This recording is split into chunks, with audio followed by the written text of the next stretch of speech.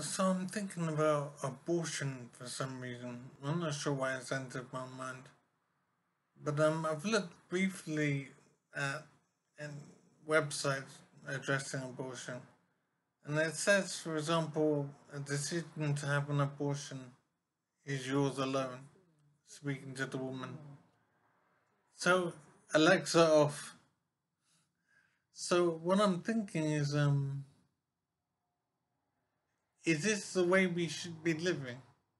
Should we have a situation where the mother of a child can kill the child in an abortion and the father has no say in the process? It doesn't seem right to me at first looking at this. This is the initial looking.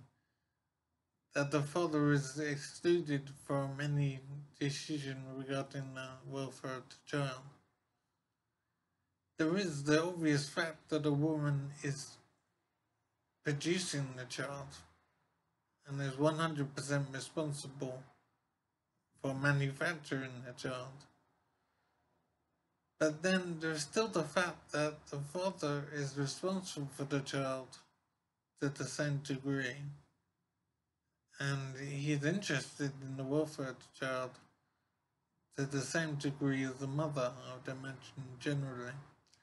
So, is it right for the father to be excluded from the welfare of the child, the decisions concerning the welfare of the child, particularly in the case of abortion? It seems the father is excluded, and so it seems as if in law the father is regarded as second class, as expendable, as not as significant a parent as the mother. I don't think that's right to see it this way. The father has the same responsibility for the child as the mother. However, obviously he's not involved in producing the child directly, but he was involved in the creation of the child.